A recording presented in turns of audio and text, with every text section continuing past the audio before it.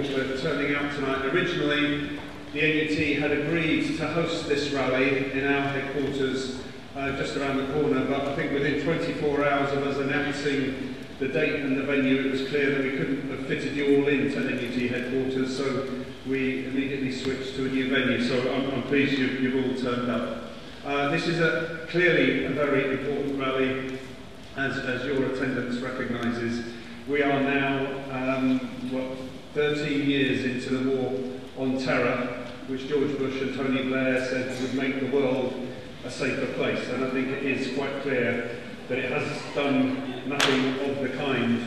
And in fact, what it has done, as the title of this rally suggests, is create a world in which one particular section of our community is being demonised and marginalised and is feeling under extreme attack and suspicion. We condemn all attacks on individuals or groups of people for religious reasons, whatever their faith. But I think we all recognise, and I hope we would recognise, that it is the Muslim community in this country that is facing a particular virulent form of racism and discrimination, and that's why we're here tonight. That's why we've got this panel of speakers to talk about that. As well as our speakers, we are going to have a few contributions from the floor where people are going to talk about particular activities or initiatives that they've been involved in. We're aiming to finish at about 8:30, quarter to 9. So without further ado, I'd like to introduce our first speaker, who will be well known to you, if not having heard him speak, hopefully having read some of his articles. He's written very comprehensively and authoritatively about the war on terror, the situation in the Middle East and elsewhere. So would you please give a big hand to Seumas Milne from The Guardian. The Western war in the Muslim world. And of course, that's feeding in directly into killings and violence on the ground. And the latest one we've seen in the last couple of days in the United States, in Chapel Hill in North Carolina, where 3 Muslims were killed in an attack that has all the hallmarks of an Islamophobic hate crime that would have in any other circumstances been called a terrorist attack. And the official response to every jihadist-inspired terror attack has always been to pour petrol on the flames. It happened in 2001 when the response to the attacks in New York and Washington was George Bush's launching of the war on terror itself and the campaign of violence, invasion, occupation, torture and kidnapping that was launched throughout the Muslim world. It happened here in 2005 after the bombings in London, where a whole raft of repressive legislation was passed by the Blair government, which itself launched a new war campaign in Afghanistan. And it's happened after the horrific atrocities in Paris at Charlie Hebdo and the Jewish supermarket. Instead of standing with the victims, let alone recognising France's role in the war on terror and the wars, multiple wars and interventions in the Muslim world, they made the freedom to insult Islam somehow a core Western value, applicable to no other religion, of course, or set of beliefs. And they sponsored a demonstration led by an array of tyrants and warmongers. And the same day, voted in the French Parliament by 488 votes to 1 to step up France's role in the war in Iraq. And that Islamophobic climate in politics and the media feeds a violent backlash on the street. We saw it in France, in Avignon, where a Muslim was stabbed to death in the aftermath of the attacks, just as Mohammed Saleem was killed in 2013 in Birmingham in another Islamophobic race hate attack, and it's an honour to be here with his daughter tonight. And as I said, 3 Muslims who were killed in North Carolina on Tuesday. And all these attacks by white killers are always treated as somehow crazy, insane mental problems, rather than the way any similar type of attack by a Muslim would be treated in every case as Muslim. And it's actually, the latest attacks have been barely reported in the United States, in the wider Western media. And it's that double standard that fuels hatred and violence and incomprehension of what's actually taking place and why in this country and around the Western world. And every time there's such an attack, they blame everything except the war itself. They blame the psychology of the killers, religion, conservatism, something called non-violent extremism. They even blame the internet and Facebook, Islam itself, anything but the war that they have waged for 14 years in the Muslim world, in one state after another, with disastrous and brutal and violent consequences. It's not to say that there aren't other factors, of course: poverty, racism, criminality, colonial history, and yes, track theory ideology. But without the wars and occupations that have been waged throughout the last 14 years in Iraq, in Afghanistan, in Palestine, the drone slaughter that has been waged week after week by the United States and its allies, those attacks clearly wouldn't have taken place. After all, it's what the attackers say themselves. Even in the Charlie Hebdo case, which was supposed to be about the abuse in the cartoons, even the Kouachi brothers said it was for the children in Palestine, Afghanistan, and Iraq. But you don't just have to listen to what the killers themselves say every time. It's also the fact there were no such attacks in Britain, in Europe, before 2001. And the 9/11 attack itself was, of course, an explicit response to the United States military and political role in the Middle East. So the warnings have been clear enough, not just from people like us who said that this would happen in 2001 and ever afterwards. The Western government's intelligence services themselves said that this would be the consequence, and this was the consequence. But the war on terror has now become a permanent war, and even a self-perpetuating war that has spread from Afghanistan to Iraq, Pakistan to Yemen, Somalia to Libya, while support for Western-backed dictators has deepened since the Arab uprisings from Egypt to the Gulf. And we're now living with the blowback of the first phase of the war on terror. ISIS is itself the direct product of the Iraq bloodbath and the sectarian divide and rule strategy that was imposed by the United States and Britain during the occupation. ISIS is the Frankenstein monster of the war on terror. And now we're seeing a return to the Iraq war. New bases in the Gulf. Britain's just opened a new base in Bahrain. Talking about sending 2,000 more troops to the Middle East. The war has become a permanent mechanism to enforce control of this region and its resources. And of course, it's taken a bewildering turn. We've seen the Western powers switching from supporting rebels in Syria to opposing them and branding their violence terrorism. So it's hardly any wonder, same thing happened in Libya, hardly any wonder that some young Muslims from around Europe and beyond are confused about what their own government's view is, and they end up in prison thinking that they were actually on the same side as the British and other European governments. But IS will not be beaten by more intervention and bombing. It will mutate just like it itself is a mutation, because it's a response to that war and intervention and brutality. It's only Iraqis and Syrians that can liberate and rebuild their own countries. The consequences here are clear enough. It's been to feed Islamophobia, the new racism of our time, and the unofficial ideology of the war on terror and the double standards without limit. So where the burning of a soldier, a captive in the most horrific circumstances by IS is rightly branded a horrific atrocity, but the incineration of a 13-year-old boy in Yemen 2 weeks ago by by American drone strikes is barely reported. The result is loss of liberties, increased surveillance, increased social control, the toxic targeting of Muslim schools, of universities, of councils, even nursery children are now suspected of so-called extremism, and the poisoning of community relations throughout our society.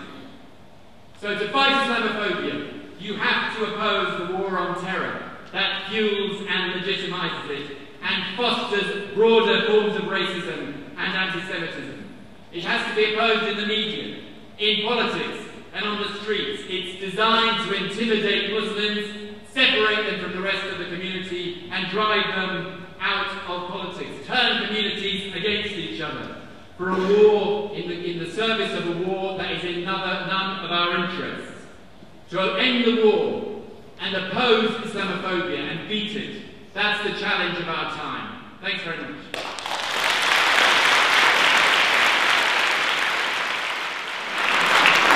Thanks very much. Well, I was asked to speak about 4 things, but first of all, I'll just give a short account of myself. I was born out of an anti-war movement. People like myself, and a lot of girls and boys of my age, were politicised, and a generation like me was politicised because of the anti-war movement. A decade ago, the war on terror, we said that the war on terror would make our lives here a very dangerous place, here, at home and abroad. I'm going to touch on 3 main points. One is the racist attack on Lutfur Rahman in Tower Hamlets, Islamophobia in the media, and the counter-terrorism bill. So let's look at the front page, last Friday's Evening Standards. For those of you who can't see it, let me read it out to you. It says, the mayor spent £9 million on council palace. Leader of the poorest borough buys hospital to turn into town hall. I don't know many of you if you know Tower Hamlets quite well, but the current town hall is in a very expensive rented building, which is the south of the borough and difficult to reach for people. And it was a decision that was made by previous councils, Lib Dem and then Labour. So the plan was to bring the derelict Royal London Hospital back into public use, to regenerate the Whitechapel area, and which would create new jobs and homes, and also, very importantly, to locate the town hall in the heart of the borough to make it more accessible for residents. So in fact, the story about the plans for a new town hall is a good one. But when it comes to the mayor of Tower Hamlets, Lutfur Rahman, Britain's first directly elected Muslim mayor, truth is first casualty. Literally week after week there are stories in the media which depict the Tower Hamlets mayor as hotbed of Taliban-led, anti-Semitic, homophobic, corrupt extremist mayor who wins by intimidating voters and committing postal fraud. In one shape or another, these charges have been repeated by the Home Secretary and then the local government secretary as well, and also by BBC Panorama. And they have been driven by the Labour Party, who apparently can't believe that the voters of Tower Hamlets have the cheek to elect a non-Labour candidate. Yet the truth could be no further from the headlines. Despite the headlines about homophobia, we in Tower Hamlets, we have welcomed the 2011 East London Gay Pride demonstration into the borough. I can assure you, this is not a normal behaviour of a homophobe. The facts are, despite the headlines about fraud and corruption, the PricewaterhouseCoopers reported at the cost of £1 million to Tower Hamlets Council, found no evidence of fraud or criminality, no bias in the distribution of grants. But there is something rotten in this focus on the allocation of grants. It's not an accident. Some people have taken issue that the fundamental link has been between deprivation and hardship in our society. It's not an accident that Black and Asian communities have the lowest paying jobs, live in the worst housing crisis, and are represented less. Some communities carry the legacy of disadvantage they struggle with, and it is our duty to support them. Tower Hamlets is one of the poorest boroughs. Poverty is disproportionately entrenched in the Bangladeshi community in the borough. But when it comes to Lutfur Rahman, it's an open session. It appears that there is no smear you can't make, and some are actually quite laughable. I mean, there's been one charge at him. Oh, is that better? There's one charge at him. It's quite ludicrous that apparently the charges were that Bangladeshi voters were bribed by Lutfur Rahman supporters with lollipops and cups of teas and curries. I mean, if you know Asians, we like our food, but it does seem that it's stretching a bit. I think there is ugly racism running through the political attacks on Tahamaris. The attacks made by Arab peoples have nothing to do with property and public life. If the Tories were really concerned about that, they would be sending the police into the boardrooms of our banking industry. They have everything to do with killing this life. They outflank the UKIP by pandering the prejudice about Muslims. The attacks are also coming from people who see the Muslim community as an inherent threat, as an inherent threat to modern Britain. They're coming from people who see Muslims as a second-class citizen who just shut up and be grateful. For all the talk about British citizenship, if you are a Muslim, you express your citizenship rights and criticizing foreign policy, you will soon find the limits of the concept of citizenship because you will quickly be tarred as an apologist or worse. This is Islamophobia and it needs to be resisted. The price of not resisting is highly damaging. We are told as Muslims should engage in mainstream, but what kind of message does it send to Muslim youth in Tahamaris when they see that their mayor, who has done that, is subject to a witch hunt to drive them out of public life? You could forgive people for thinking there is no route to politics, unless you totally servile to political establishment and you're an apologist about your identity. I refuse to be an apologetic about who I am. I refuse to apologise for the fact that I believe that the appeal of Islamic extremism are heavily rooted in the extremism of Western foreign policy that has presided over the oppression and mass murders of countless thousands of Muslim men, women and children.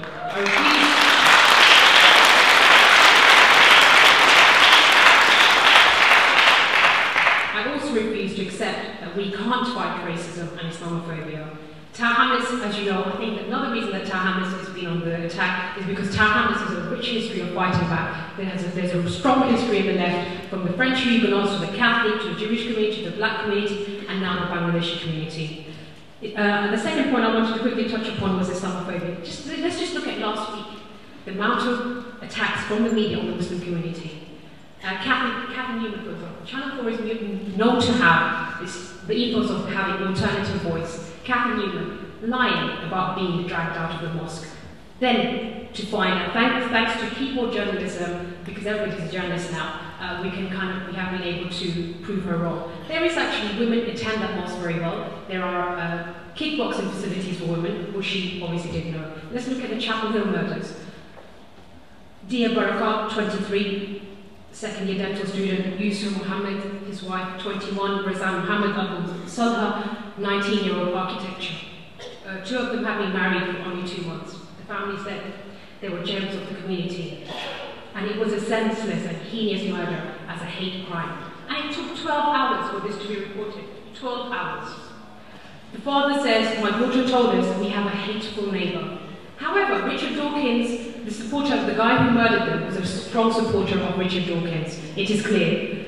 But given this, Richard Dawkins is now trying to pound into the heads of his supporters that the murderer, Mr. Hicks, was an anti-theist and fought murder over a parking feud. So Richard Dawkins theorises this, and we have Jon Snow, who follows suit by saying investigators have found that there was no account of hate crime, but it was over parking feud. It's ludicrous. However, he did respond and say that he apologises. However, they are decent and hinting that Muslims were non-beings and quite the contrary. So, repeatedly, we have seen racism, Islamophobia in the media, and this is just last week. Now, I asked some of my friends on Facebook, how do they feel as Muslims living in the UK? And here are some of the responses. Some of the responses have been that, like, we're not human, hated, abused, killed. British Muslims are like feeling like foreigners in their own country. One was, how many Muslims have to be killed, attacked, spat at, ridiculed and degraded before Islamophobia becomes as offensive as anti-Semitism? Now, I'm just going to quickly touch on, I think my time's probably running up, but quickly touching upon the counter-terrorism bill, which is a draconian legislation which will target Muslims, whether they're violent and non-violent extremists, means that they will use it to beat any anti-establishment voices. They will start with the Muslims and move on to others. They will attack university campuses and nurseries, as Seumas just said. It's so hypocritical of the government to clamp down on freedom of speech. We are told it's for our safety, but we do not feel safe. Then Charlie Hebdo, which is a racist Islamophobic magazine, and I hope I can say this and be critical of Charlie Hebdo. and not support the murder. And so without being against the killing, they played against racist narrative and the targeting of a minority group, which isn't fair. Now, we know that Muslims in the UK are feeling like victims, and we know that in the cinema, at the moment, there's a film of Martin Luther King and Fight Against Racism waged in Selma. In the battle against racism, you are either on one side or the other. And I'm proud to say, and in the battle against Islamophobia, you're either on one side or the other. I'm proud to say, to be here tonight, and I know that in the fight against racism and Islamophobia, with your support and solidarity, we will prevail. As a Muslim, as a human being, I'm really pleased that all of you could make it here today, and it means a lot for me, and I'm sure the rest of the Muslim community in the UK, for this solidarity. If there is any organisation in the UK with a strong history of supporting minority groups, it is the Stop the War movement. Thank you very much.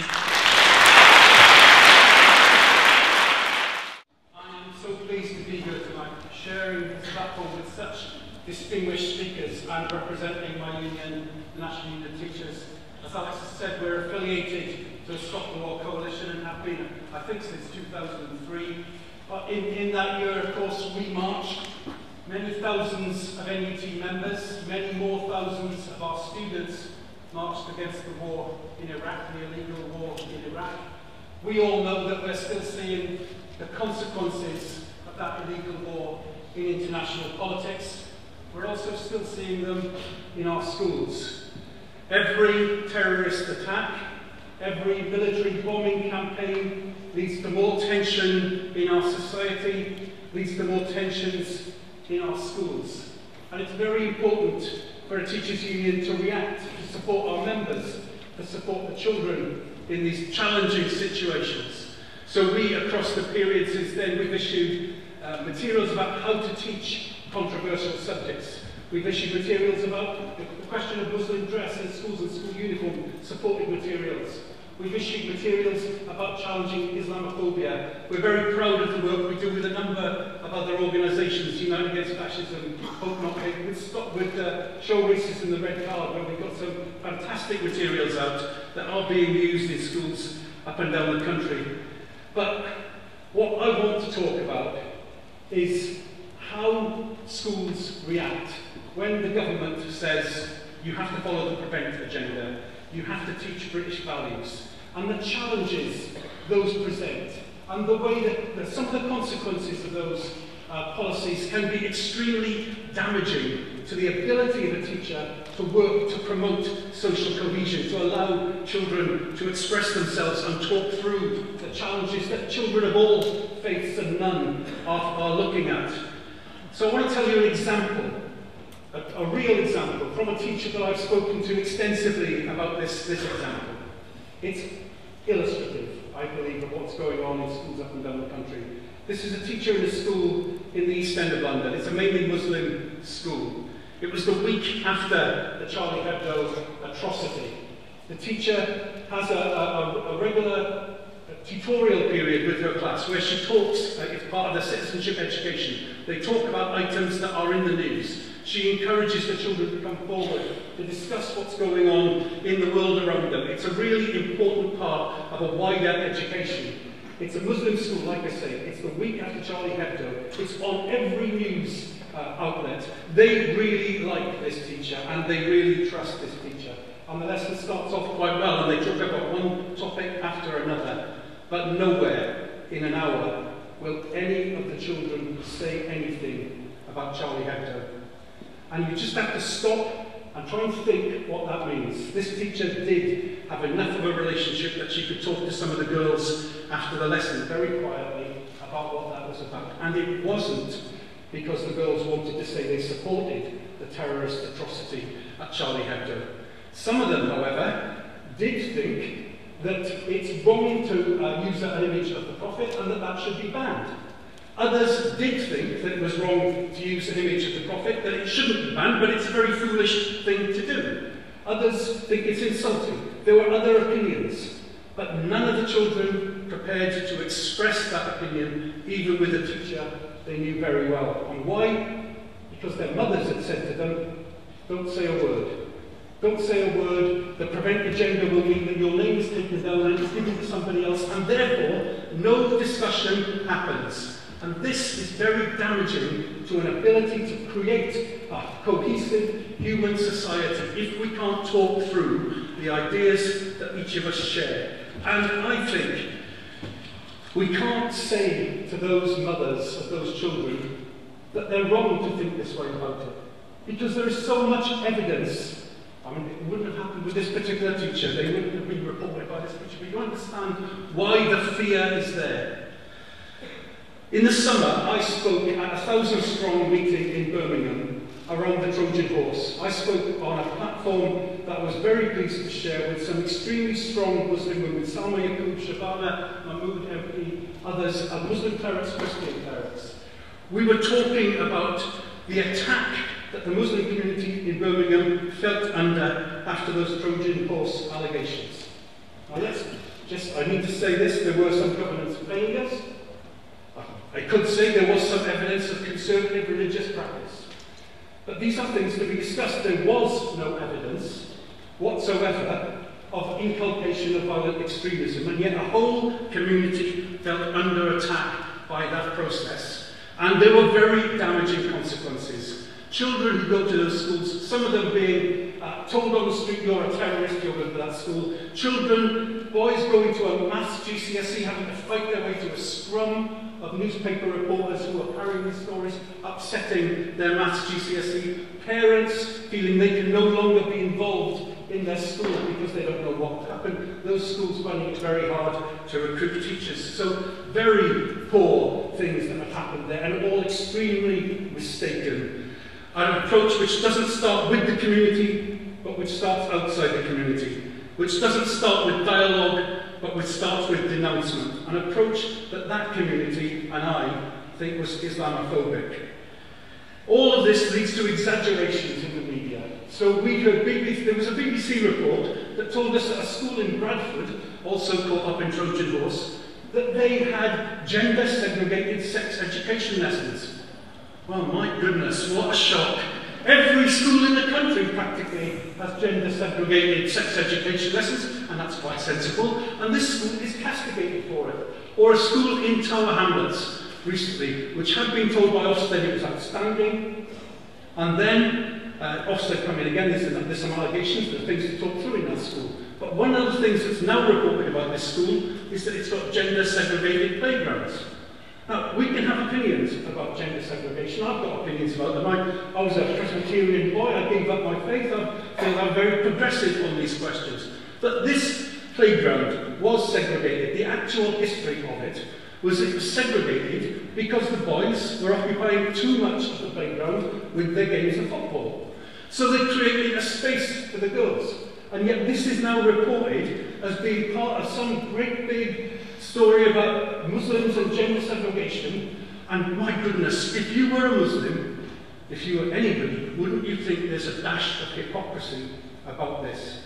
When you think about David Cameron's school, George Osborne's school, Boris Johnson's school, Eton, gender segregated, class segregated, effectively segregated by race and by religion, isn't it a bit hypocritical of them to turn on this question? Shouldn't they remove the beam?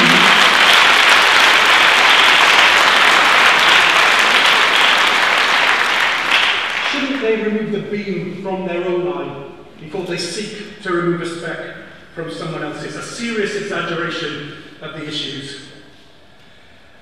Honestly, there's an increase in attacks and negative attitudes about Jewish kids and Muslim kids, and teachers want to deal with them.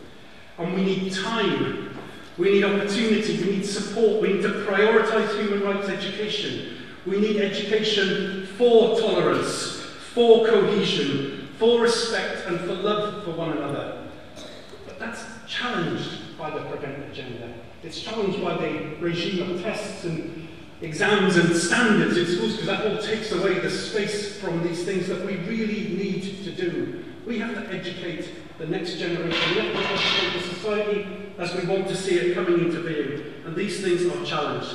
They are not helped by the notion that we should teach British values.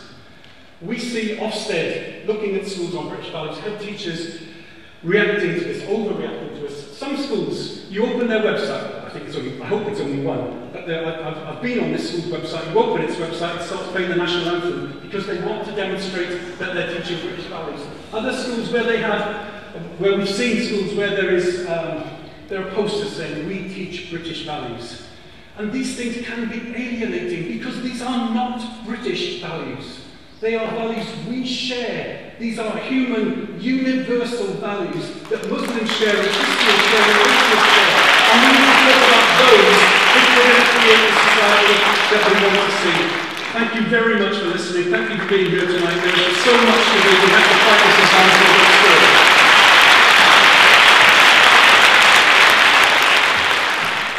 can. Brothers and sisters, ladies and gentlemen, Assalamu alaikum wa rahmatullahi wa barakatuh. Peace be upon you all. I would like to start my speech by express our condolences and sympathy to the family of the young men and women who killed in cold blood just recently, 2 days ago. Unfortunately, many of us didn't hear about this incident until maybe 15 or 16 hours late because the media are not interested. They happen to be Muslims. And this is why it's not an attractive story, actually, to speak that Muslims here are the victims. If it is the other way around, if a Muslim committed such a crime, you will see all sorts of media outlets covering life all over the world. The other thing that this criminal who committed this crime, he called himself atheist. And I have a question actually to ask. Do we have the right as a Muslim all over the world, or as a Muslim community, to blame atheist community, atheist organizations, atheist leaders, and to ask them to give an apology or to condemn such an incident, horrible incident? The question is no. We don't have the right to do that. And we don't accept others to blame Muslims in every incident similar to that and ask them for apology and accusation, condemn that.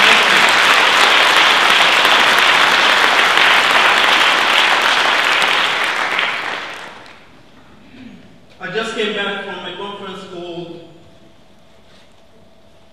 Islam and Democracy and the Muslim Brotherhood Contribution.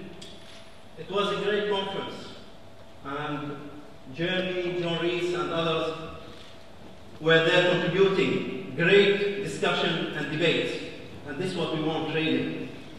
And I'm here to speak about Islamophobia and about the war on terror, which in my opinion has got two major factors. One is domestic, and the other one is international. Domestic factors: inequality, injustice, discriminations, all these sort of things affect what we are facing at the moment in our country. And internationally, we've seen the war on terror. We've seen how the international community failed to stop any war all over the world. In fact, it's the other way around. They created and started many wars and still going on at the moment, whether it is in Afghanistan, in Libya, in Iraq, in Palestine, and recently in Syria. Unfortunately, actually they started these wars and they couldn't stop it, or they didn't want to stop it.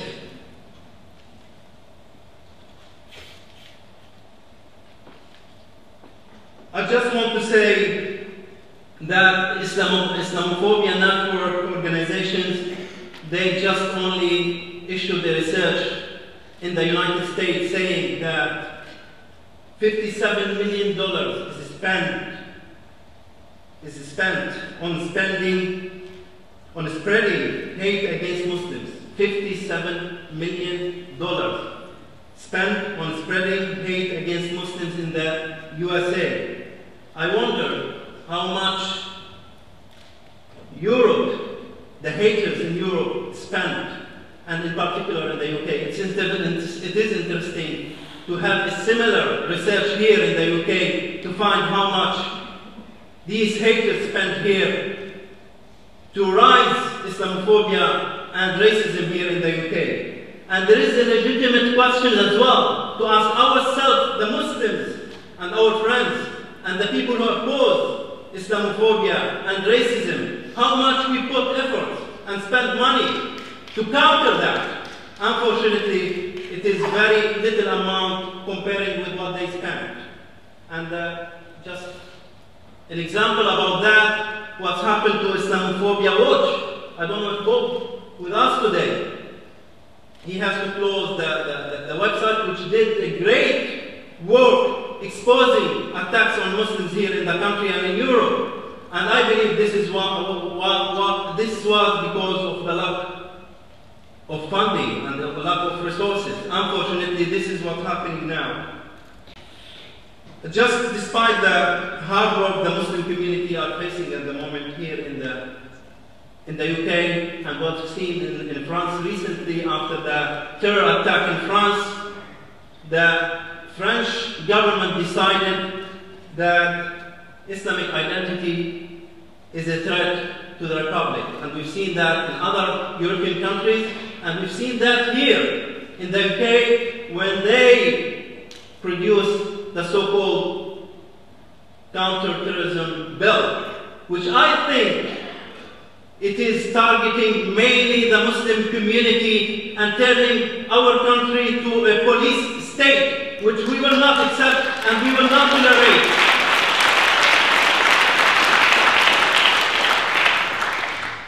We tell them as Muslims, if you want to know the Muslim community really well here, away from this tiny minority extremists, which they are in every community and every faith.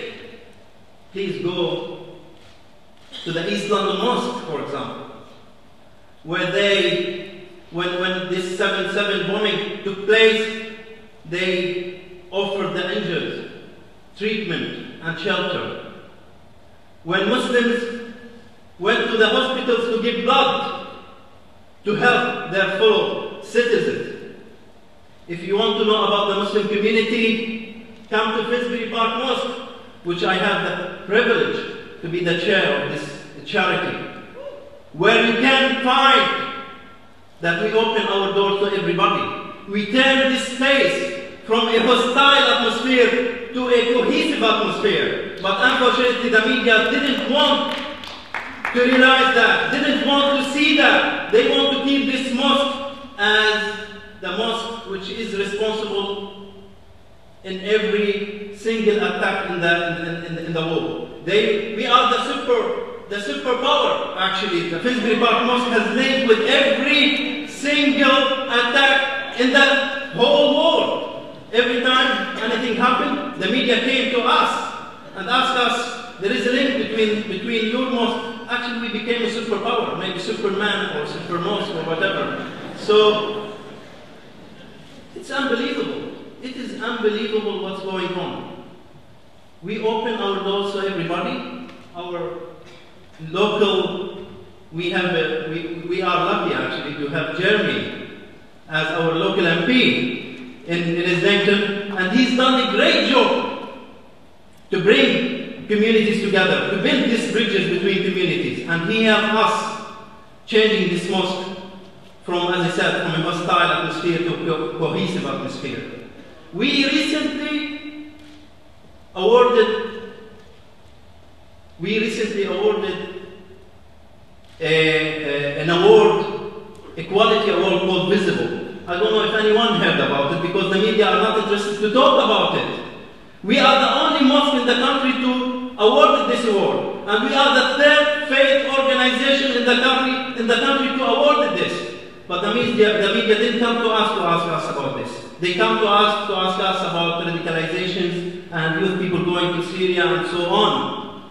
They don't want to see that, unfortunately. Finally, I just want to say that we worked with the Stop the War Coalition since 2001 when things happened in Afghanistan, in Iraq and elsewhere. And we worked with them even here in this country in issues like inequality, discrimination, Islamophobia, racism, austerity. And we will keep working together in a partnership in every single issue related to justice and equality and social justice. Because this is our cause and this is your cause, and no one will try to divide us from that. And we will hope that in the future we can do similar events like this between our organization as we've done before. Thank you very much. Assalamu alaikum.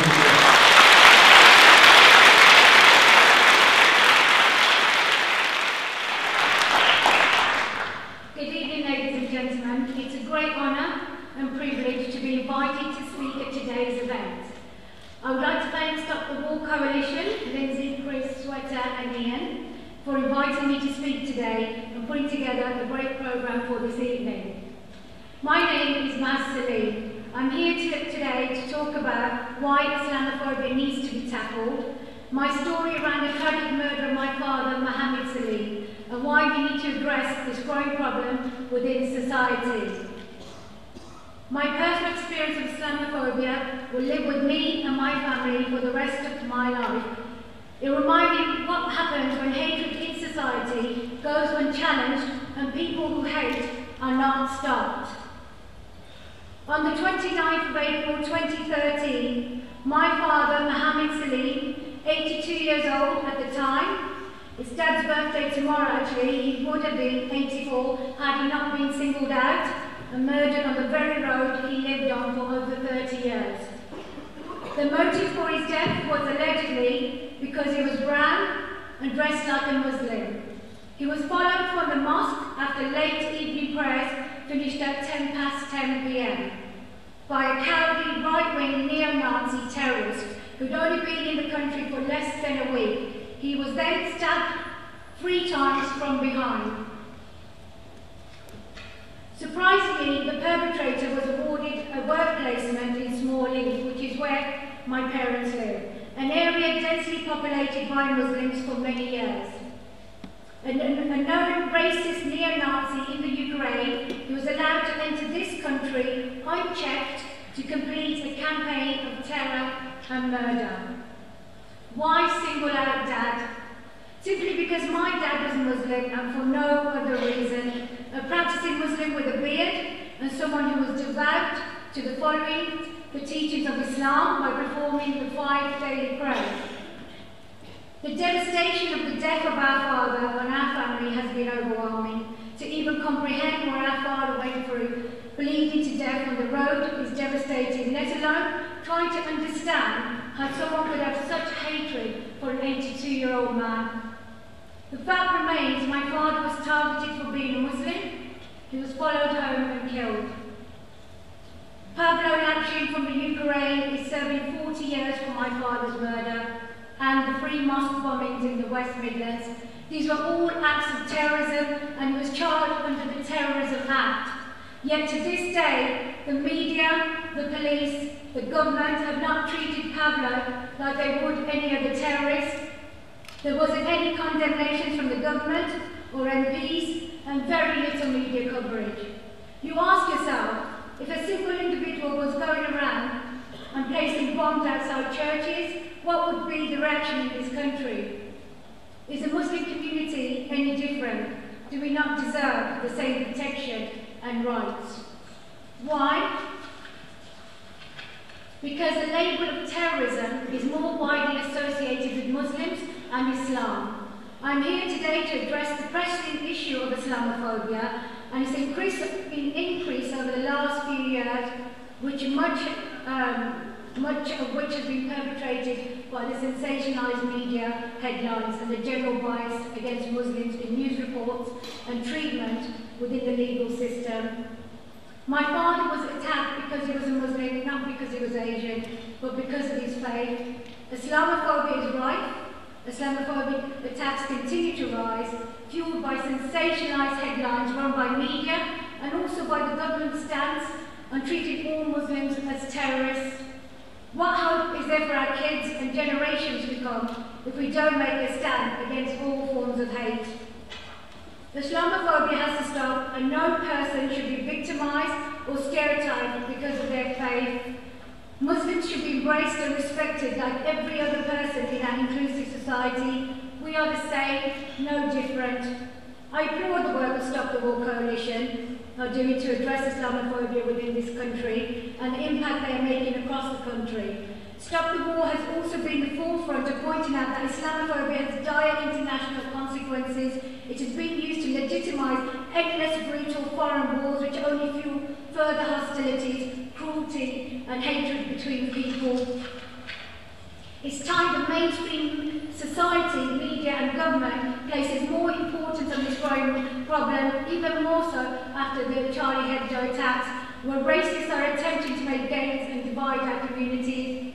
I will always continue to speak up against hatred and intolerance so that no one else has to go through a situation me and my family went through. This country has always operated through a tolerant, cohesive society that celebrates diversity. Thank you very much.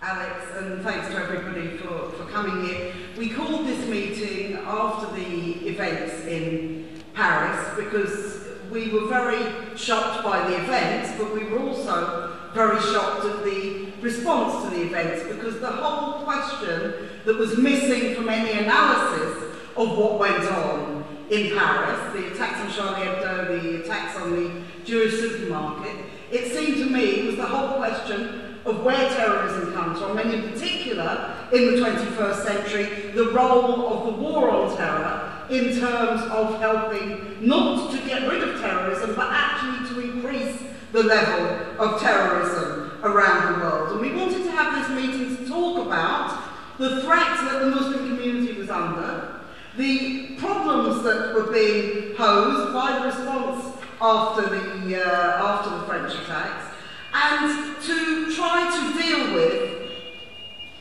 the question of the double standards which the Muslim community faces. The events this week, which have already been referred to by previous speakers, we've had the death, the shooting, execution-style shooting of 3 young Muslims, 1 man and 2 women, 1 young family in North Carolina in Chapel Hill. And I think many people have been outraged at the different responses from the media, from governments, from everybody to those attacks compared with the attacks in Charlie Hebdo or indeed a whole number of other terrorist attacks. There's been very little on the news, and when there has been things on the news, it's a very different approach. When you look at Chapel Hill, we're told that the person who committed these attacks was a lone, crazy person who just did this because he was alone and crazy. We were even told this was to do with a dispute over a parking place.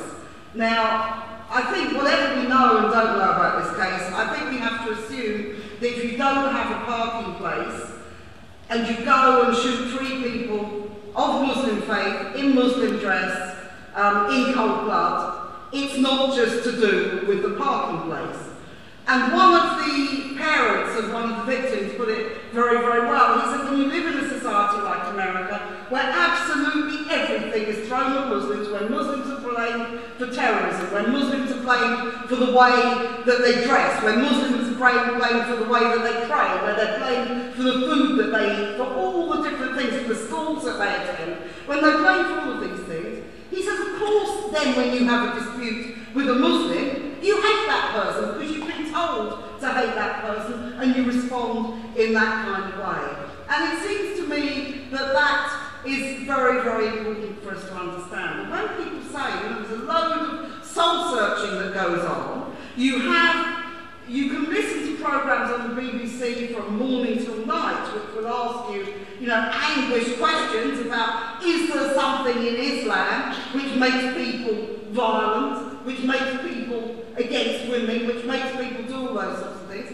I think perhaps we should ask a different question, which is there something inherent in Western society that encourages attacks on Muslims of the sort that Maz has just described, and we know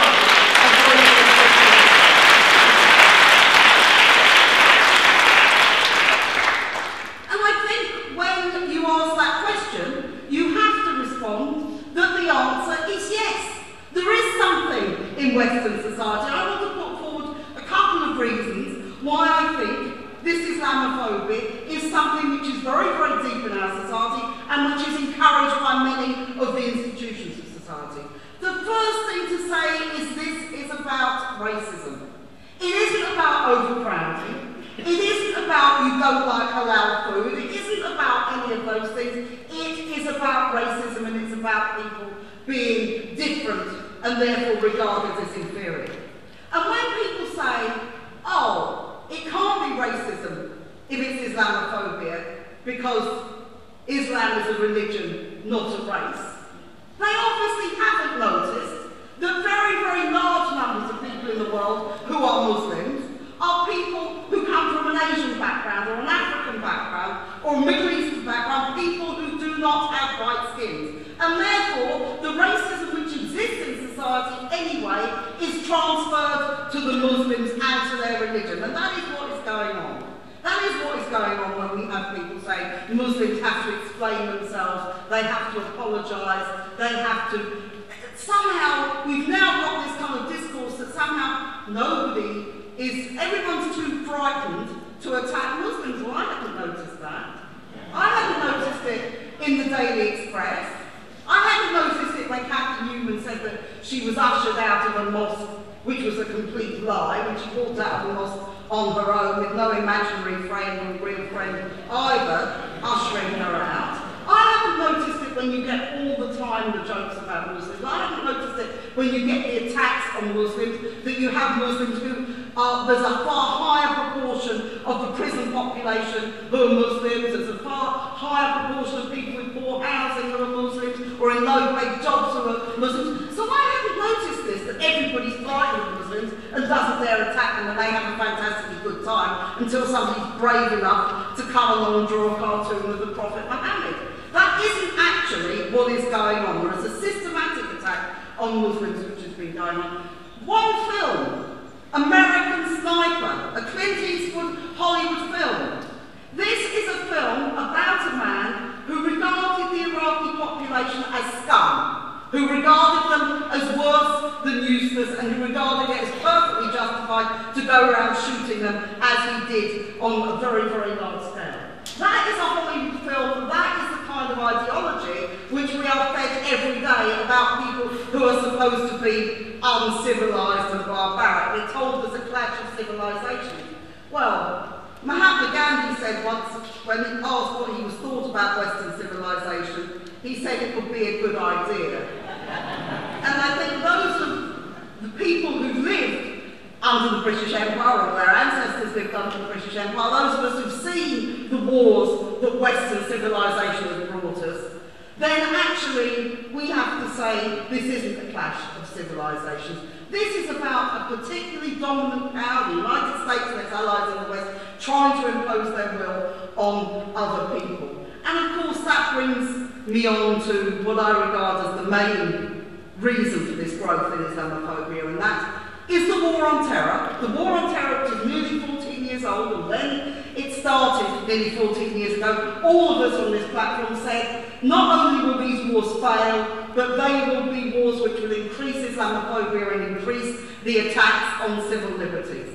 We now have a situation when failure doesn't even begin to describe the situation in Afghanistan and Iraq. It doesn't begin to describe in Yemen and Libya, where the British embassies have had to close because it's too dangerous, despite their interventions, because of their interventions earlier on. And of course the war on terror railed in its own terms.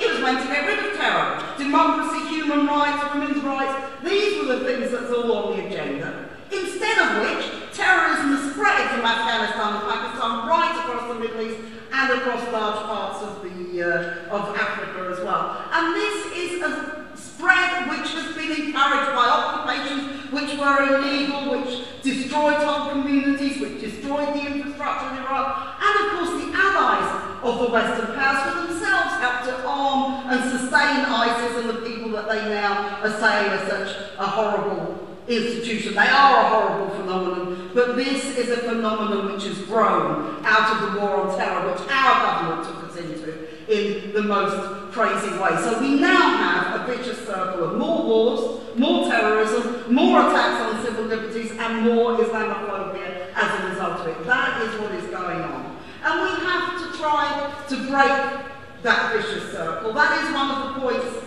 of the meeting here tonight. And that brings me to my final point, which is, what are these things about? What is the counter-terror law all about? What is the prevent strategy all about? What is the government's view that somehow Muslims are okay if they stay indoors and never say anything political? But if they dare to be what are called non-violent extremists, that will just lead to violent extremism. This is the latest crackpot theory from this government. So in other words, you can't do anything if you're a Muslim or if you're a supporter of Muslims to stand up and oppose Israel's attack on Palestine, another 2,000 troops going to Jordan, or any of the other things we're talking about in the war on terror. This is an attack on the right to protest, and it's an attack on free speech. We've got the biggest movement ever in this country against the war in Iraq, and it's a tremendous tragedy for the people of Iraq and for the people of this country that Tony Blair is still walking free and reputably is worth 50 million a year, and the Iraqi people have suffered such a terrible loss, and that we didn't stop that war 12 years ago. That is a terrible, terrible tragedy that didn't happen. But it's also the case that people became politicised around that and continue to demonstrate over all these issues and many, many other issues as well. The government and the powers that be and the media want to stop people from demonstrating and protesting and saying that the government is wrong. They've even said now in London, this is with the climate change people, but they'll do it to all of us if they get the chance, they're saying that we have to pay to protest. They privatised the closing of roads, so the police aren't going to do it anymore, and we have to pay private stewards to do it for us. Well, I've got a message here from the Stop the War Coalition. That isn't going to happen, ever. That we're kind of better at stewarding than the police are most of the time. And that's a view that we certainly think we're better at stewarding than the privatised companies. The idea of G4 security or anybody else being the people who do our demonstrations. Please, we're not going down that road. So, we are going to also be campaigning for the right to protest, and this is part of the wider movement. And this is an urgent question. It's an urgent question because we said to them, when you start these wars, you'll destroy the lives of the Iraqis and the Afghans and the Libyans and all the other people whose lives they have destroyed. You will also destroy the political ability of people to organise here. And that is what we have to stop. So we're against the attacks on civil liberties, we're against Islamophobia, and we are going to keep protesting and demonstrating. And I'm very, very pleased to be here tonight with this panel and with the fantastic speakers who've talked about all these different sorts of things, because there is very little in this country more important than opposing racism and opposing war. And like with all these questions, we have to ask ourselves, which side are you on? I'm on the side of the Muslim community in this country. I hope everybody in the anti-community is.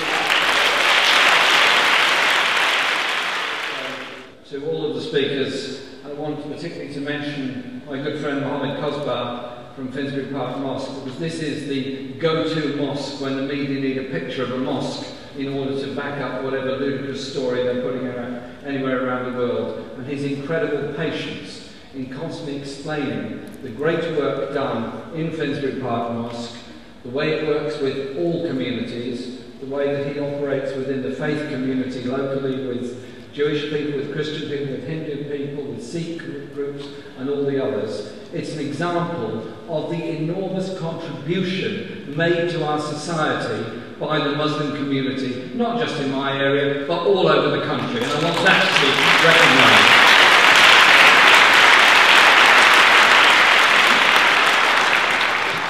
When we founded the Stop the War Coalition in 2001, 14 years ago, to oppose the Afghanistan war, we didn't really know where it was going to go. And yesterday there was a debate in Parliament in Westminster Hall on the situation in Afghanistan, it was put. And the Conservative MP, Kate Hudson, who introduced the debate, is actually a military historian, and so I wasn't quite sure, but I think he probably was at the first Afghan war himself, and he gave us some lessons about the first Afghan war and the second Afghan war, and some rather excruciating levels of detail about the military performances and so on, and then went on to the decisions made by the British Army here, there and everywhere, and then Kandahar and this, that and the other.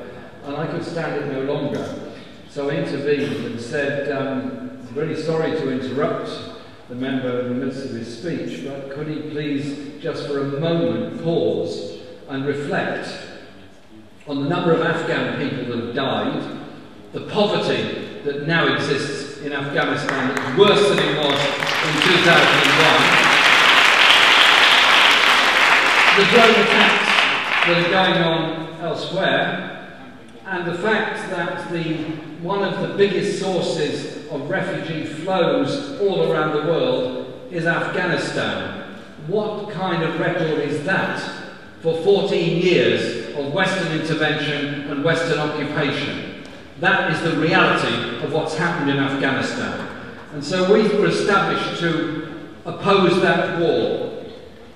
But we were also established to oppose racism in any form.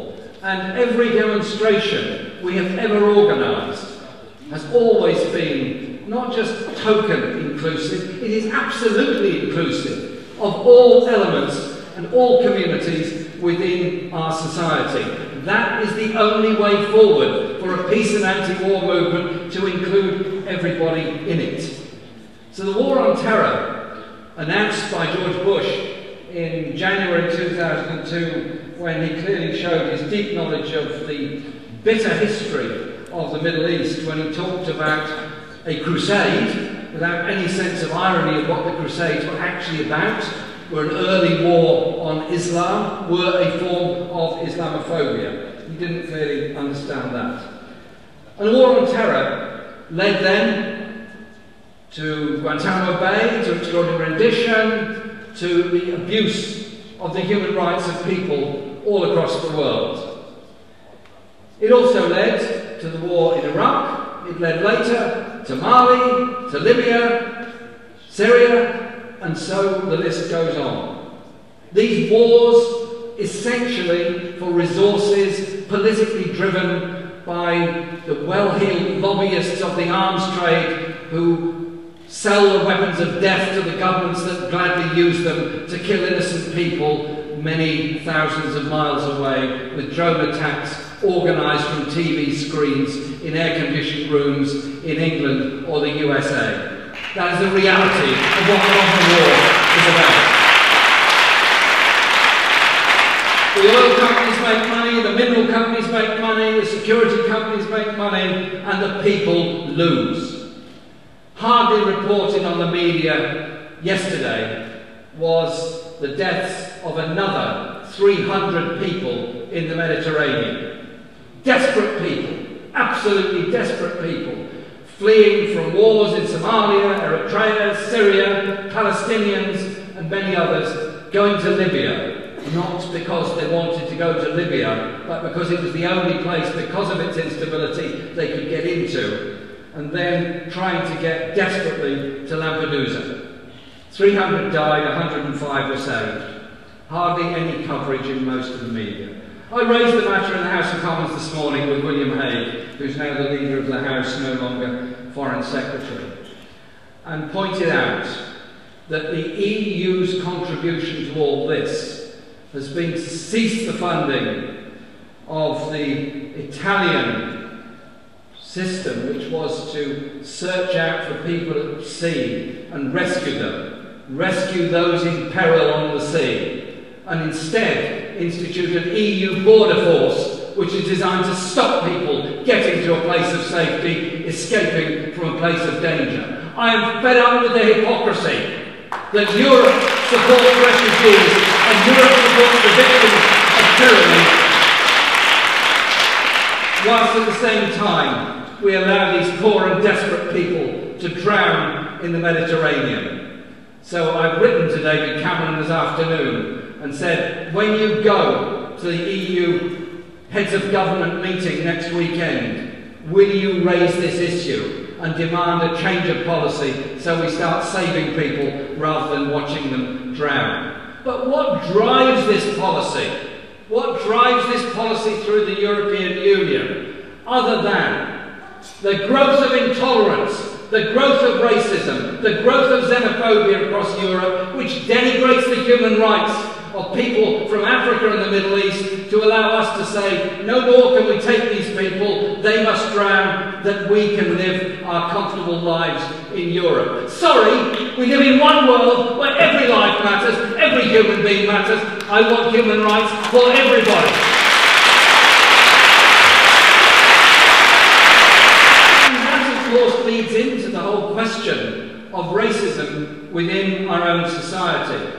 The history of racism in Britain is a nasty, brutal and bitter one. From the time that the Jewish people were expelled in the 13th century, allowed back in the 17th century, to the way in which every African person was deemed to be subhuman in order to gain general approval, to the vileness of the slave trade and the genocide that went with the slave trade, to the attacks on Jewish people fleeing to Britain in the 19th century from Russia or fleeing to now. We stand together in the Stop the War movement against racism in absolutely any form that it raises our head within our society.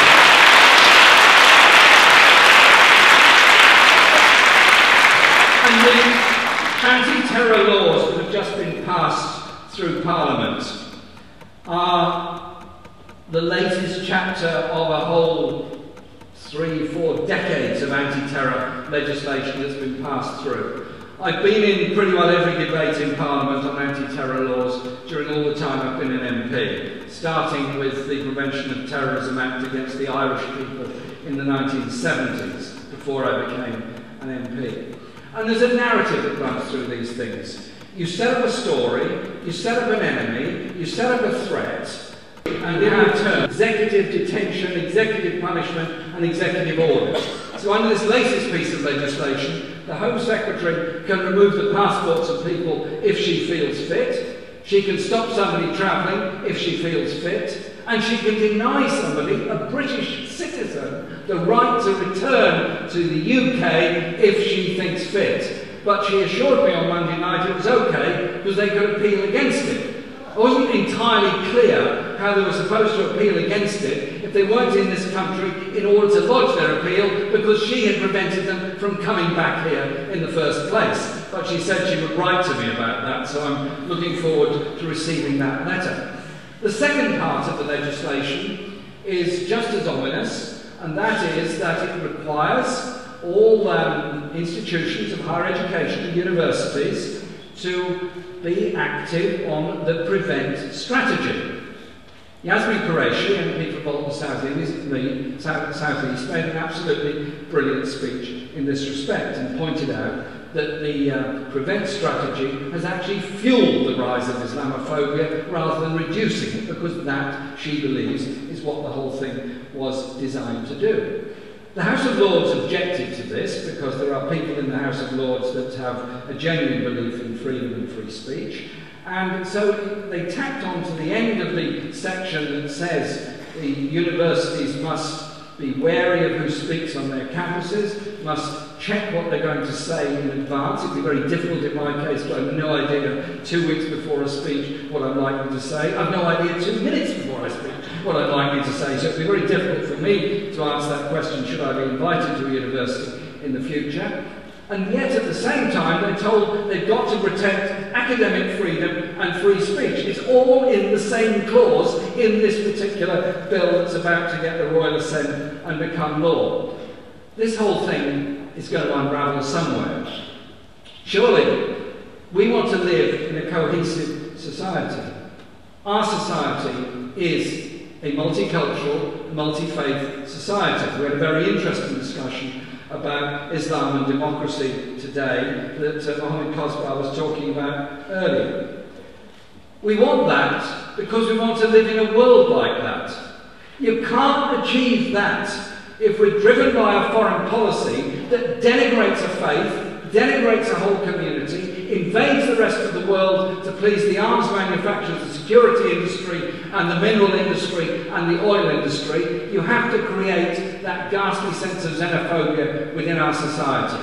But I'm pleased at the way in which, across Europe, more and more people are standing up against racism. Those that stood up to defeat Golden Dawn in Greece, those that stood up in Germany against the growth of far-right extremism in Germany, those anti-racist groups all across Europe. We are part of that movement. We're part of that movement for peace, part of that movement for justice, part of that movement because of the kind of world we want to live in. All forms of racism are wrong, all forms of racism are evil, so let's bring up our children to understand that the strength of a society, the strength of a community is respecting and understanding each other and working together to stop wars, working together for the common good, working together to bring about the decency we want in education, health, and so many other things. The world is in a very dangerous place. More people have died and are dying from wars all over the world, essentially wars about resources, fueled by Islamophobia in many cases. It's up to us, in the centre of a country that is very much part of those wars, and part of that war machine, and part of that NATO war machine, and part of that nuclear machine, to be the loudest possible voices for peace, because we can do it, we will do it, and we are doing it, and that, in turn, gives a sense of good feeling and solidarity for those that are victims of war around the world. Solidarity on the streets of London means solidarity around the rest of the world. That's why we founded Stop the War Coalition, and that's why we'll stay around as long as it takes to bring about that decent, peaceful, free, respectful and just world. Thank you very much.